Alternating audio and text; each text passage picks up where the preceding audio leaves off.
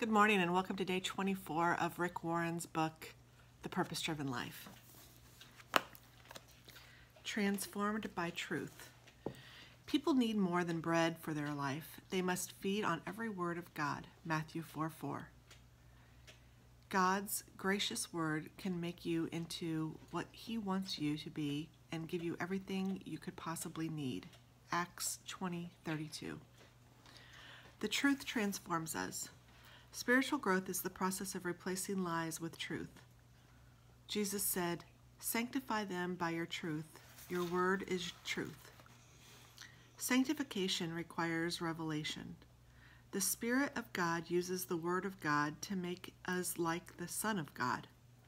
To become like Jesus, we must fill our lives with His Word.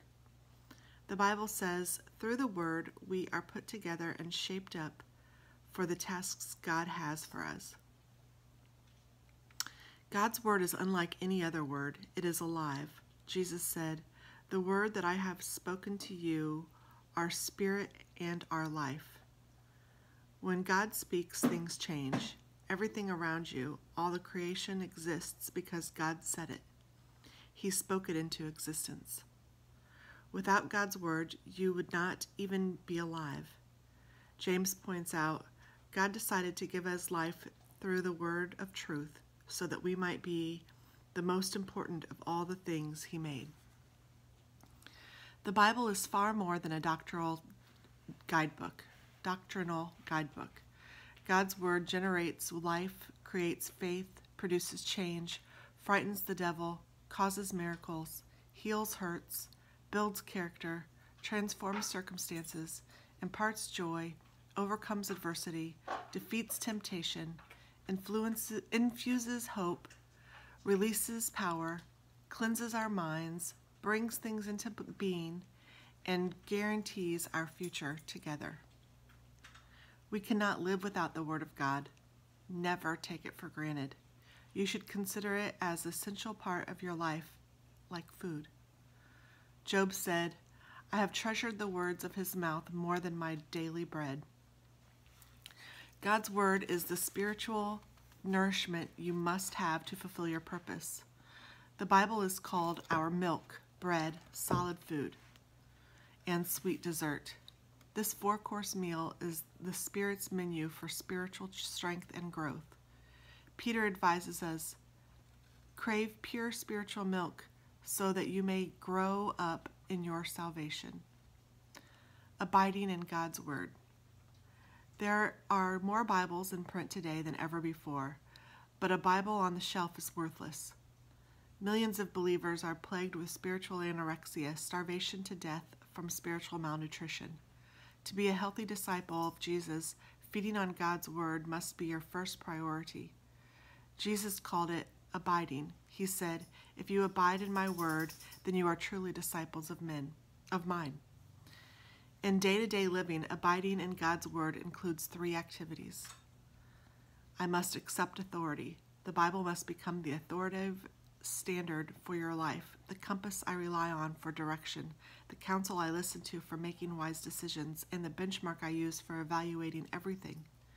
The Bible must also have the first and last word in my life. Many of our troubles occur because we base our choices on unreliable authorities.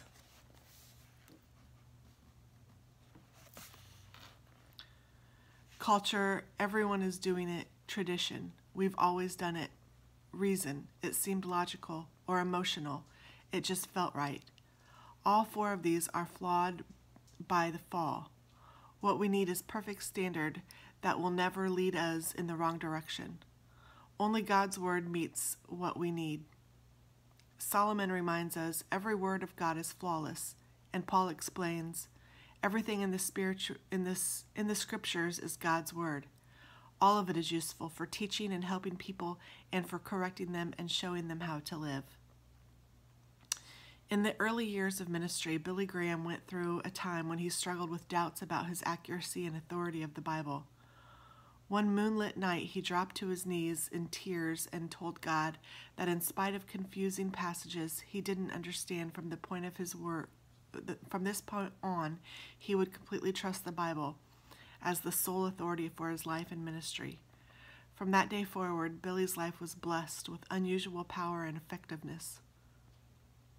The most important decision you can ever make today is to settle this issue of what will be the ultimate authority in your life. Decide that regardless of culture, tradition, reason, or emotion, you choose the Bible as your final authority. Determine to first ask, what does the Bible say? When making decisions, resolve that when God says to do something, you will trust God's word and do it whether or not it makes sense to you or if you feel like doing it. Adopt Paul's statement as your personal affirmation of faith. I believe everything that agrees with the law, and that is written in the prophets. I must assimilate its truth. It's not enough just to believe the Bible. I must fill my mind with it so that the Holy Spirit can transform me with the truth. There are 5 ways to do this. You can receive it, read it, research it, remember it, and reflect on it. First, you receive God's word. You listen and accept it with open, receptive attitude. The parable of the sower illustrates how our receptiveness determines whether or not God's word takes root in our lives and bears fruit. Jesus identified 3 unreceptive attitudes: a closed mind, hard soil; a superficial mind, shallow soil; and a distracted mind, soil with weeds. And then he said, consider carefully how you listen. Anytime you feel you are not learning from the sermon or the Bible or a Bible teacher, you should check your attitude, especially for pride, because God can speak through even the most boring teacher when you are humble and receptive. James advises, in a humble, gentle, modest spirit, receive and welcome the word which, implanted and rooted in your hearts, contains the power to save your souls. Second, for most of 2,000-year history of the church, only priests got to personally read the Bible, but now billions of us have access to it. In spite of this, many believers are more faithful to reading their daily newspaper than their Bibles. It's no wonder we don't grow. We can't watch television for 3 hours, then read the Bible for 3 minutes and expect to grow. Many who claim to believe the Bible from cover to cover have never read it from cover to cover. But if you read the Bible just 15 minutes a day, you will read completely through it in 1 year. If you cut out 30 minutes of television a day and read your Bible instead, you will read through the entire Bible twice a year. Daily Bible reading will keep you in range of God's voice. This is why God instructed the kings of Israel to always keep a copy of his word nearby. He should keep it with him all the time and read from it every day of his life. But don't just keep it near you, read it regularly. A simple tool that is helpful for this is the daily Bible reading plan. It will prevent you from skipping around the Bible arbitrarily and overlooking sections. If you would like a copy of my personal Bible reading, see Appendix 2. Third, researching or studying. The Bible is another practical way to abide in the Word. The difference between reading and studying the Bible involves 2 additional activities: asking questions of the text and writing down your insights. You haven't really studied the Bible unless you've written your thoughts down on paper or computer. Space does not allow me to explain the different methods of God's study. Several helpful books on Bible study methods are available, including one I wrote over 20 years ago. The secret of a good Bible study is simply learning to ask the right questions. Different methods use different questions. You will discover far more if you pause and just ask simple questions as who, what, when, where, why, and how. The Bible says, truly happy people are those who carefully study God's perfect law, that makes people free, and they continue to study it. They do not forget what they heard, but they obey what God's teaching says. Those who do this will be made happy. The fourth way to abide in God's word is by remembering it. Your capacity to remember is a God-given gift. You may think you have a poor memory, but the truth is you have millions of ideas, truths, facts, and figures memorized. You remember what is important to you. If God's Word is important, you will take the time to remember it. There are enormous benefits to memorizing Bible verses. It will help you resist temptation, make wise decisions, reduce stress, build confidence, offer good advice, and share your faith with others. Your memory is like a muscle. The more you use it, the stronger it will become, and memorizing Scripture will become easier. You might begin by selecting a few Bible verses out of this book and that have touched you and writing them down on a small card that you carry with you. Then review them aloud throughout your day. You can memorize Scripture anywhere, while working or exercising or dreaming or driving or waiting or at bedtime. The 3 keys to memorizing Scripture are review, review, and review. The Bible says, remember what Christ taught and let his words enrich our lives and make you wise. The 5th way to abide in God's Word is to reflect on it, which the Bible calls meditation. For many, the idea of meditating conjures up images of putting your mind in neutral and letting it wander. This is the exact opposite of biblical meditation. Meditation is focused. It takes serious effort. You select a verse and reflect on it over and over again in your mind. It's focused thinking.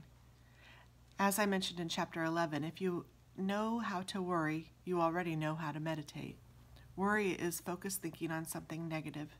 Meditation is the same thing, only focusing on God's Word instead of your own problem. No other habit can do more to transform your life and make you more like Jesus than daily reflection on Scripture. As we take the time to contemplate God's truth, seriously reflecting on the example of Christ, we are transformed into his likeness with ever-increasing glory. If you look up the times God speaks about meditation in the Bible, you will be amazed at the benefits he has promised to those who take the time to reflect on his word throughout the day. One of the reasons God called David a man after his own heart is that David loved to reflect on God's word. He said, "How I love your teachings. I think about them all day long." Serious reflection on God's truth is a key to answer prayer and the secret to successful living. I must apply its principles. Receiving, reading, researching, remembering, and reflecting on the Word are all useless if we fail to put them into practice. We must become doers of the Word. This is the hardest step of all, but Satan fights it so intensely. He doesn't mind you going to the Bible studies as long as you don't do anything with what you've learned. We fool ourselves when we assume that just because we have heard or read or studied a truth that we have internalized it. Actually, you can be so busy going to the next chapter or the next class or the next seminar or Bible conference that you have no time to implement what you've learned. You forget it on the way to your next study. Without implementation, all of our Bible studies are worthless. Jesus said, "Everyone who hears these words of mine and puts them into practice is like a wise man who built his house on the rock." Jesus also pointed out that God's blessing comes from obeying the truth, not just knowing it. He said, "Now that you know these things, you will be blessed if you do them." Another reason we avoid personal application is that it can be difficult or even painful. The truth will set you free, but first it may make you miserable. God's word exposes our motives, points out our faults, rebukes our sins, and expects us to change. It's human nature to resist change, so applying God's word is hard work.